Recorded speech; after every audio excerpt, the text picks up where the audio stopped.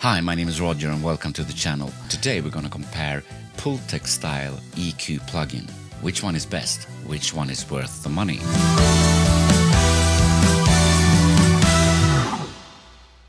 Before we start, please hit that subscribe button, and if you like this video, also give it a like. That helps me with the YouTube algorithm. Thank you. Pultec EQ1 started in 1951 by Pulse Technologies. It's a passive all-tube EQ, and it's famous for its shiny top end and thick bottom.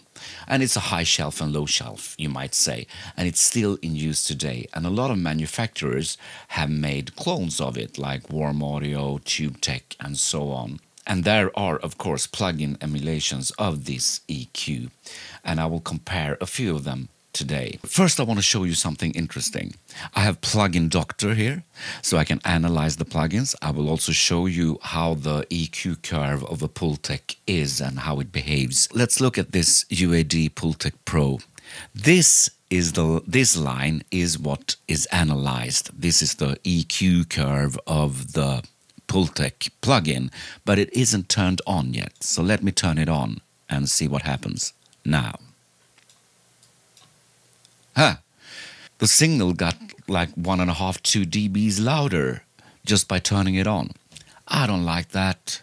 UAD, please keep it at the same level or make an output knob so we can adjust before and after level. Please, right? You can also see that there are some peaks, small peaks of the EQ already. Probably it's modeled that way.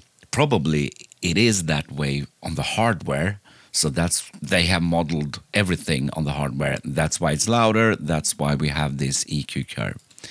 I will turn that off and I will show you with this soft Tubetech emulation. It's a Pultec style. This is how it looks flat. It isn't flat, but this is how it looks flat. This is when you just turn the plugin on. Let's boost the low frequency. Let's give it 100 and boost it. That's not 100, is it? No. It starts boosting at 1.5K all the way to the bottom. So what it says on the plugin isn't the real 100 Hertz, is it? If I lower the frequency, the boost is going to start lower also. So that's 60, that's 30, that's 20. Now, when I have the boost set at 20 Hertz, the boost starts at around 200 Hertz. The attenuation in the low lowers the bottom. And a famous Pultec trick is to use both at the same time. So if I choose 30 Hertz, I boost it a bit and then attenuate it at the same time. Then we got this crazy curve with a dip in the low mid and then a boost at the bottom. Often used on bass and drums or on the whole mix, maybe. Let's see how the high behaves. I'm gonna boost now 10K, 10 kilohertz, and it looks like this with the bandwidth at 0. We get a rather narrow peak at around 10K. But if I raise the bandwidth, the boost is gonna get lower but wider. And it's the same if I change the frequency. It just follows the frequency like that. And the attenuation on the high is just a dip. If I choose 5 kilohertz and boost 12, it's gonna look like this. So you can raise the treble without getting the harshness if you want to. Now let's get rid of this. I have made a mix here of the Roger That song of 2021, and I didn't raise the top end or the bottom end deliberately on my master bus. So it sounds like this now. The only thing I know is that I don't let's see what the Pultec EQ can do to this mix. I did this to all the plugins we're going to compare. I raised the high end to 7 at 10 kHz with full bandwidth. I boosted the low end to 5 at 60 Hz and attenuated it 2.5. This is not dBs, this is just numbers. I also tried to adjust the volume so that every plugin has the same output volume, so we can compare them. This is the UAD Pultec EQ-P1A Legacy, and it sounds like this. The only thing I know is that I don't know enough at all. Everywhere I go, I was taught to run before. For me, it sounds good. It doesn't get harsh, and the bottom end feels thick but tight at the same time. I like it. This is a favorite plugin of mine. Let's go to the waves. I don't own all these plugins. Some of these I own, some are free, and some I have a demo of. And the waves plugin sounds like this. The only thing I know is that I don't know enough at all. Everywhere I go, I was taught to run before I crawl. Very similar to the UAD, maybe a bit woolier in the bottom and a bit thinner in the top, maybe a little tiny bit. It could be the same difference between two hardware units, so I don't think the difference matter at all on these plugins. Logic have its own tube EQ. Let's see how that sounds. The only thing I know is that I don't know enough at all. Everywhere I go, I was taught to run before I crawl. A little bit harsher in the treble. The low end is good. There's another thing that is annoying with this Logic plugin, and that is the latency it causes. And it's weird because it's a native plugin within Logic. It shouldn't do that. Let's listen to this. I have the UAD plugin that sounds like this. The only thing I know, And then the Waves plugin, which I flipped the phase on. the only thing, Together they sound like this. Nearly out of phase. It's just the difference between the plugin emulations that you can hear. But if I do that with the Waves and the Logic, it sounds like this. the only thing I know. It's so much latency in the Logic plugin that it causes crazy phase issues. It should be much more nulled than this. You could do better, Apple. You could. The next EQ plugin is a free one. It's the Ignite Amps PTEQX, and it sounds like this. The only thing I know is that I don't know enough at all. Everywhere I go, A bit brighter, I might say. A little bit brighter.